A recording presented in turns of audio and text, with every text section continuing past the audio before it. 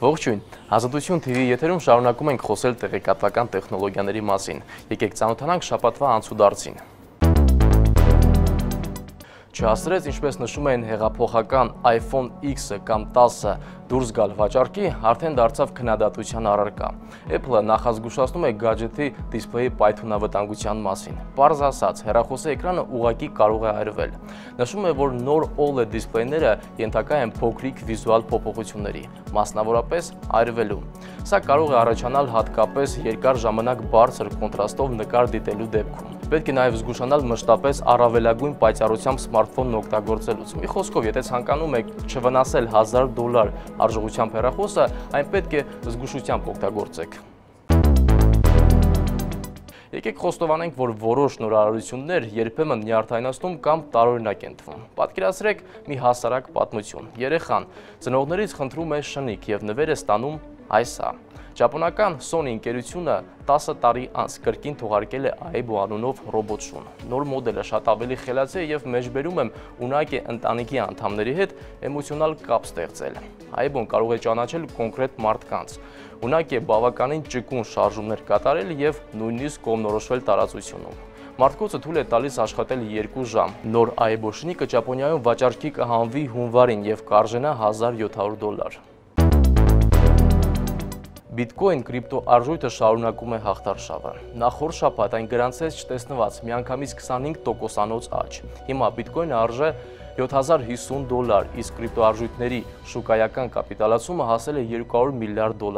Ովքեր չգիտեն, տեղեկացնենք, որ Bitcoin-ը ամենահայտնի թվային արժույթն է, որը շրջանառության մեջ է մտել 2008 թվականին։ Նախագիծը, որի մասին այսօր խոսելու ենք, հավանաբար շատերին ծանոթ չէ։ Optym-ը զբաղվում է outsourcing-ով, համագործակցում է համաշխարհային ճանաչում ունեցող ընկերությունների հետ, օգնելով նրանց գտնել առկա խնդիրների օպտիմալ լուծում։ Ինչ է իրենից ներկայացնում եւ ինչպես է գործում Optym-ը, մեր ռեպորտաժում։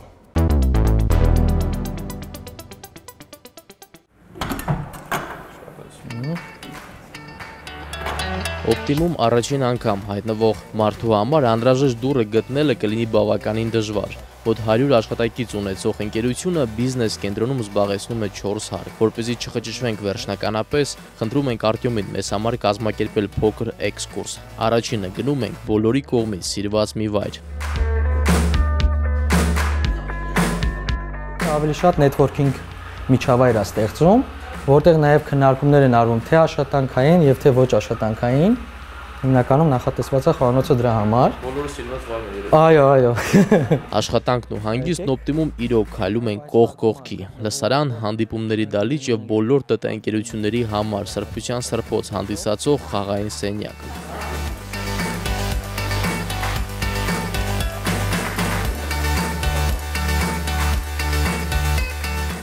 Սա էլ է նույնպես լրիվ հետաքրքիր հաղորդակցման եւ լիցքաթափման միջոց, ծանր աշխատանքային պրոցեսի համար բավականին լավ լիցքաթափում են այստեղ։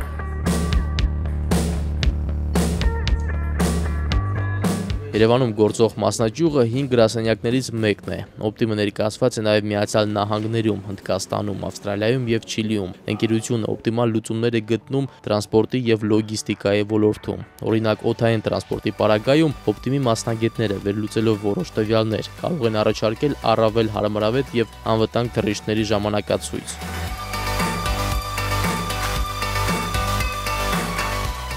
Տվյալ բայի հաճախորդի երկաթգծի ցանցն է, այստեղ փոքր սիմվոլներով սրանք գնացքներ են, որոնք ամբողջ ցանցում գնում են եւ մենք փորձում ենք ավելի ճիշտ ճանապարհներ տալ, եթե պասպորտ եմ բնութագրել։ Դավիթն աշխատում է կոնկրետ նախագծի վրա։ Հանքարդյունաբերության ոլորտում գործող ավստրալիական BHP Billiton ընկերությունը աշխարհում խոշորագույններից մեկը առաջադրանք է տվել գտնել բեռնափոխադրումներ իրականացնելու առավել օպտիմալ տարբերակ։ Ընկերությունները դիմում են մեզ, ներկայացնում են ինչ խնդիրների են բախվում, օրինակ իրենց գնացքների հասանելիությունը, թե ինչպես անել, որ գնացքները ճանապարհներին շատ չկանգնեն, շատ տեղ չզբաղացնեն, հնարավորինս արագ հասնեն, հնարավորինս քիչ գումար ծախսեն այդ բեռնափոխադրումների վրա։ Մեզ ներկայացնում են խնդիրը, մենք մեր տարբեր թմերը փորձում են մաթեմատիկական ինչ-որ մոդելներ մշակել այդ խնդիրները լուծելու համար, Մաթեմատիկական ինչ-որ մոդելներ, հնարավոր ալգորիթմներ մշակելուց հետո բաժանվում են տարբեր թմերի ու արդեն տարբեր հոսքերով սկսում ենք աշխատել։ Տարիների ընթացքում Optym-ը ձեռք է բերել լուրջ համբավ, դրա մասին են վկայում աճի տեմպերը և պատվիրատու ընկերությունների ցանկը։ Դե իսկ ծրագրավորողների համար սա որակական աճ գրանցելու հրաշալի մի հարթակ է։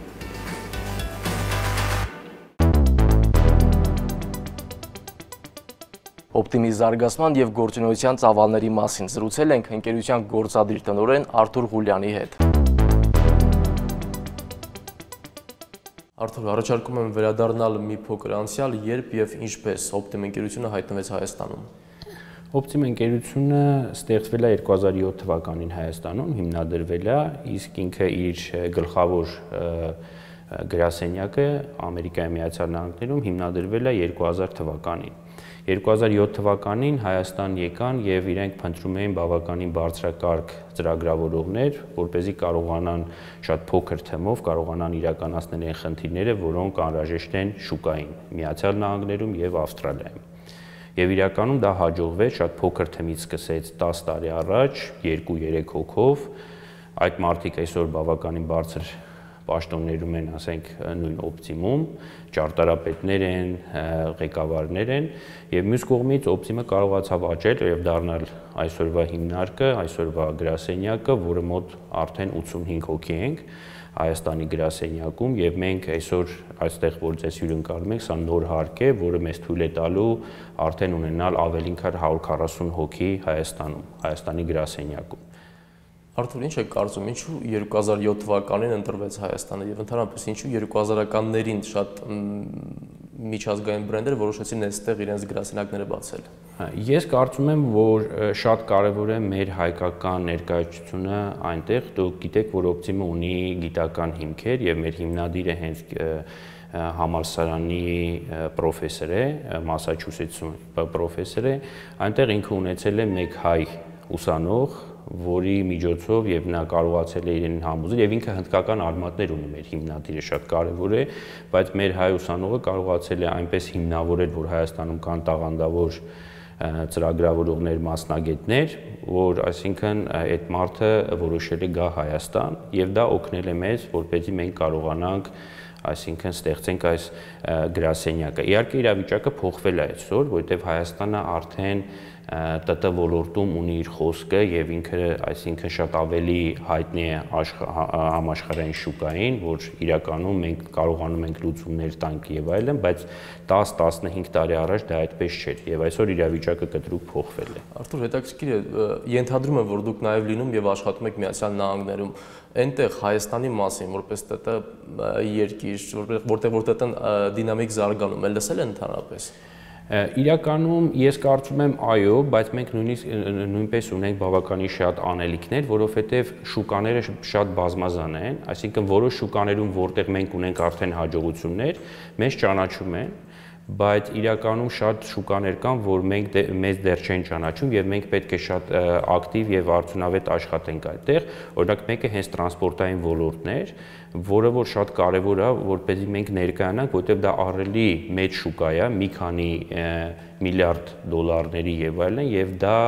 այսինքն այդ շուկան կարող է դառնալ հասանելի մեր նաև կազմակերպությունների համար, որտեղ ահավոր մեծ հնարավորություններ կա այդտեղ և օպտիմիզացնելու, ծրագրային ապահովում ստեղծելու, նոր մաթեմատիկական մոդելներ ստեղծելու։ Վերադառնալով Optym-ին, գործունեության հիմնական ուղղությունները որոնք են։ Տեսեք, Optym-ը իրականում որոշումների կայացում տրանսպորտային, այսինքն ինքը ավտոմատացնում է որոշումների կայացումը տրանսպորտային ոլորտում։ Սա իրականում բավականին մեծ ճանապարհ է, երբ որ դուք կարողանում եք այն որոշումները, որը մարդն է կայացնում, կարողանում եք իրականում ավտոմատացնել և այսինքն այն բոլոր չափանիշները, բազմազան, միլիոնավոր չափանիշները, որոնք օգտագործում են որոշումների կայացման մեջ, իրականում դա կարողանաք համակարգի միջոցով, մաթեմատիկական մոդելներով, ծրագրերով և այլն այդ որոշումները ստեղծել և համապատասխան մատուցել արդեն իրականում ղեկավարին։ Այսինքն դա կարա լինի ուղղակի երաշխավորագիր, որպեսզի մարդը որոշի և կիրառի այդ երաշխավորագիրը, կամ կարող է այնպես լինի, որ դա նույնիսկ ավտոմատ ռեժիմում, իրական ռեժիմում այդ որոշումները կայացվեն եւ իրականացվեն։ Կարող ենք բերել կոնկրետ օրինակներ, որպեսզի ավելի պատկերավոր լինի։ Օրինակ, տեսեք, ենթադրենք մենք աշխատում ենք ավիափոխադրումների այդ կազմակերպություններ, օրինակ նույն Southwest կազմակերպությունը, ամերիկյան շատ խոշոր ավիափոխադրող է, եւ իրականում այնտեղ իրանք ունեն խնդիրներ, որպեսզի պլանավորեն ճիշտ, որպեսզի մաքսիմալացնեն իրենց եկամուտները, նվազեցնեն իրենց ծախսերը եւ այլն։ Եվ երբ որ դուք կարողանում եք 0-ից գեներացնել այդ ամբողջ իրենց schedule-ը, դա հնարավորություն է տալիս, որպեսզի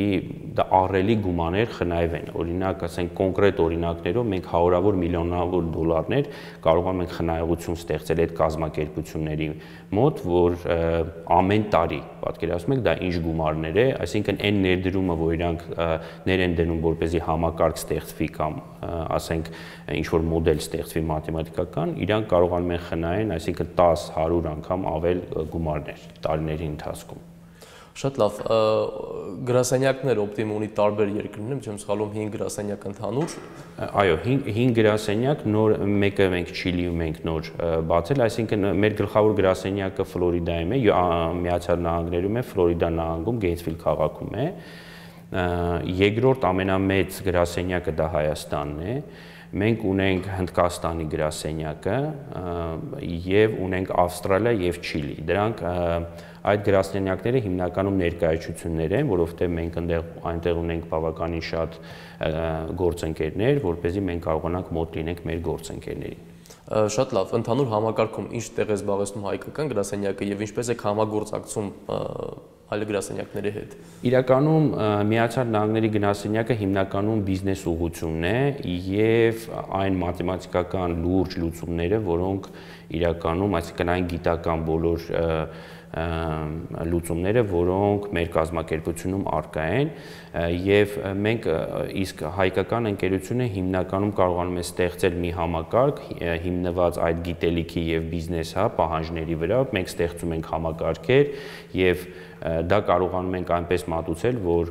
այսինքն վերջնական օգտագործողը կարողանա արդյունավետ օգտագործել այդ համակարգերը, որովհետեւ այդ մոդելները կամ այդ բիզնես գաղափարները բավականին դժվար ընկալելի են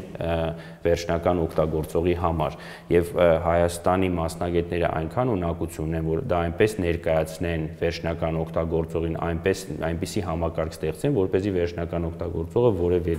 խնդիր չունենա, այսինքն դրա օգտագործելու եւ դրա օգուտները քաղելու տեսակետից։ Շատ լավ, Արթուր, կարող ենք փորձել ներկայացնել ընկերության գործունեության ծավալը, որովհետեւ Հայաստանում բոլորը գիտեն, որ Optym-ը մեծ ընկերություն է, բայց ընդհանուր պատկերացում միգուցե ոչ բոլորի մոտ կա։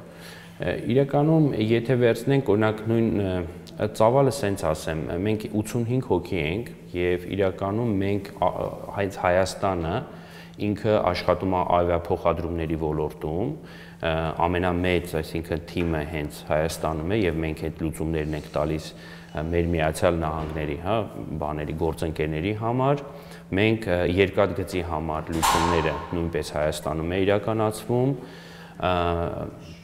հանքարդյունաբերության ոլորտում նույնպես Հայաստանում ենք իրականացնում, այսինքն մենք աշխատում ենք աշխարհի ամենամեծ հանքարդյունաբերական ընկերության հետ, դա